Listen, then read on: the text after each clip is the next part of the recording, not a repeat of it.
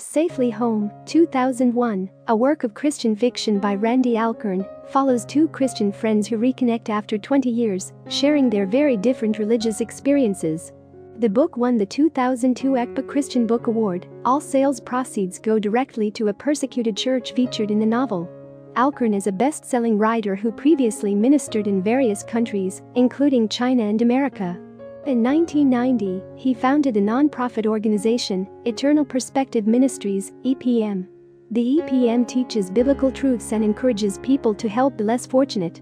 The two primary characters in Safely Home are Ben Fielding and Lee Kwan.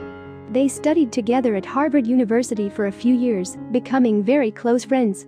Ben works for the successful company, Getz International, where he is on track to become the next CEO.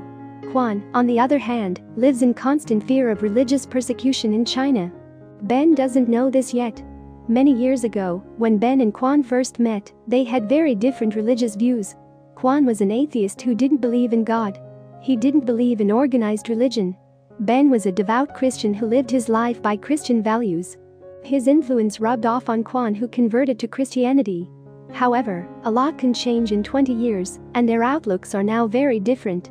As the novel opens, Ben's boss wants him to travel to China to foster relationships with Chinese businessmen that will take Getz International to the next level. Ben is reluctant to travel so far away, but his boss suggests he stays with Kwan since they used to be such good friends. Ben doesn't want to impose on Kwan after 20 years, but he agrees to go for the sake of the business. Ben arrives in China and meets Kwan. Kwan asks Ben what he is doing in China, and Ben explains he's there on business. Ben's boss wants to understand what makes ordinary Chinese people happy so that he can expand the business into Asia. He is looking for business connections in the region. Kwan can't believe that Ben is a businessman now. He is completely different from the Ben whom Kwan used to know. When Ben sees where Kwan lives, he is shocked. When Ben last saw Kwan, he planned to work at Harvard University as a history professor. Now, he lives in squalor in a rundown neighborhood with no prospects. Kwan explains that Christians are persecuted in China, but he refuses to give up his faith. Ben doesn't believe Kwan at first. He can't imagine that the Chinese people persecute anyone for their religious views. However, he soon realizes that Kwan is telling the truth. Kwan exposes him to Christian services held underground, Bible smuggling, and daily abuse. This is nothing like how China presents itself to the world, and Ben now sees that China has fooled America. Disappointed at how little religious freedom there is in China, Ben wants Kwan to be safe. He tells Kwan to stop practicing Christianity and pretend to shun it. If he must be a Christian, he must do so quietly and in the privacy of his own home. He should stop associating with fellow Christians. Kwan wonders why Ben feels like this, and Ben explains that he is only trying to watch out for him. Kwan pities Ben, although Ben can't understand why. Religion used to be so important to Ben until he gave it up for corporate America. Although Ben has the freedom to worship whichever deities he chooses, he worships none.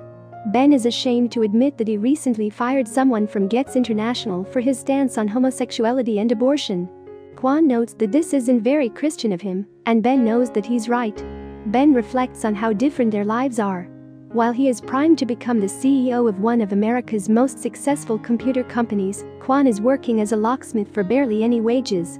Kwan has a brilliant mind, but he can't teach or get a better job because of his religious leanings. Ben wonders if God wants him to return to Christianity. Shortly before Ben returns home, Kwan is arrested. He is charged with worshiping at an underground Christian church and practicing false beliefs. Kwan admits that he is a practicing Christian. If he exposes the others in his church, then the government will be lenient with him. If he refuses, he will die. Kwan refuses to hand over his fellow Christians, even as he is tortured and ridiculed. Ben can only watch as Kwan martyrs himself for Christ. When Ben returns home, he changes the trajectory of Getz International. He uses his influence to expose human rights violations across the world, and he returns to Christianity. He makes sure every employee has a fair wage, and he bans the use of political slaves in factory production.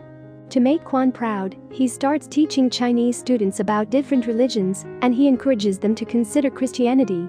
Throughout the book, angels watch over what happens to Ben and Kwan. The angels record their actions in a special book.